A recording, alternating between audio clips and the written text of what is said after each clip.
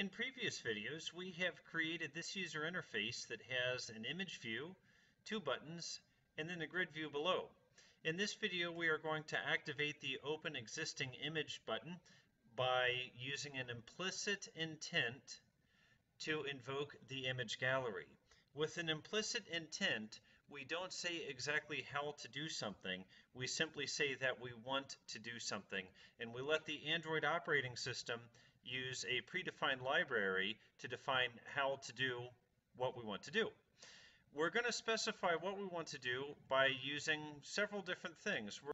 We're going to use an action constant, and in this case it's going to be something called action pick.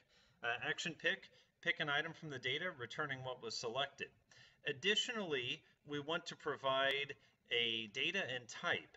Data is going to be where it should look for what we want to pick, and the type is going to be the type of data we want to pick from that location. So what do we want to do? We want to pick something. Data, here's where we want to find it. Type, here's the type of data we want to find in that location. These three things will come together and form the implicit intent that will open the image gallery.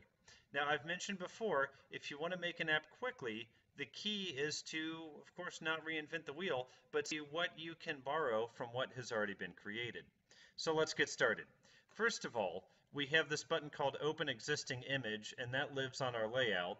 In this case, it's color capture. What I'm going to do is I'm going to select that button, and I'm going to assign an on-click attribute or an on-click value. That will give us a method that will be called when the button is clicked. So I select Open Existing Image, I go to the Properties view, and I look for on-click. On-click, I'm going to say on image gallery clicked. I can name it whatever I want as long as it is a legal method name in Java. Okay, and I save. So we already have this wired up to the activity called color capture activity. So to make a method that will listen for that button click, I simply say public void, and then I paste the text that I entered in earlier. Looks like I have a little typo there, so on image gallery clicked. Open parenthesis view, and then letter V. Open curly and close curly. And this is the method that will be invoked when the user clicks on that button. I'll put a little Java doc to that nature. This method will be, and then the user clicks a button. View V is coming up as undefined, so Alt-Enter will take care of that. Now what I need to do is invoke the image gallery using an implicit intent. Okay, so the first thing is we'll say we need to make the intent. We're going to say intent, or let's say intent picker intent equals new intent, and then we're going to say intent dot action underscore pick.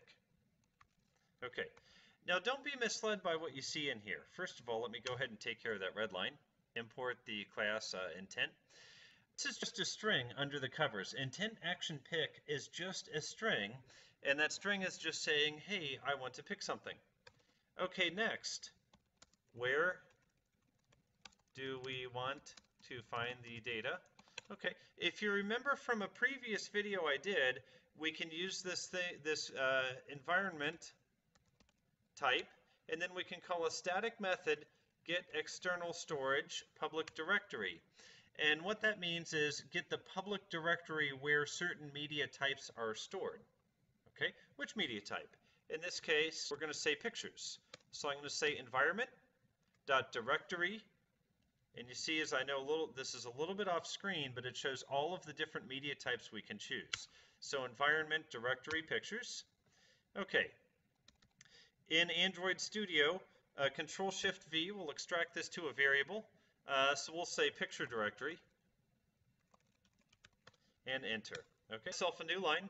And now what I need to do is I need to say picture directory dot get path. Okay. And once again, Control-Shift-V, I can say, yeah, picture directory path is fine. I could, of course, do this on just one line if I wanted. I could nest these together, but for clarity, I'm separating these out so you can see the instructions one at a time. Finally, get a Uri representation, because that's typically what Android wants to deal with. So Uri data equals dot parse, and then we'll say picture directory path. Whoops, picture directory path, like so. Again, getting a red line on URI, so Alt-Enter, tell it to go ahead and import that class, and it does. Okay, now the next thing we need to do is set the data and type. We've created the data. Now we need to set the data, in other words, where we want to look for this media, and we need to set the type. The type is what media do we want to look for. So I'm going to say photo, picker, intent, set data and type. And first is the URI data, next is the type. What should the type be?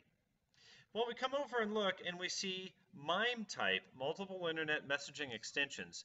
These are the different types we can look for.